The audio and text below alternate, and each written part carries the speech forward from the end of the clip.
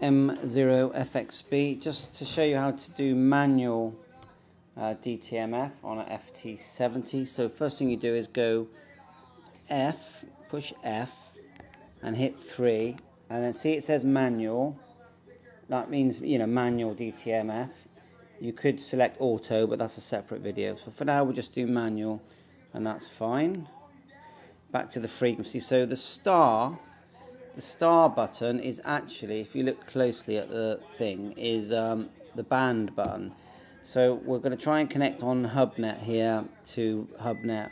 The DTMF number is 41522. So what you do, you hold down the PTT, hit star, then go 3, and then go 41522, and then you do that whilst you're keying the mic, and then let go. Connected to M0FXB. So there you go. That's how to manually use DTMF on the Yaesu FT70. 7.3, all the best.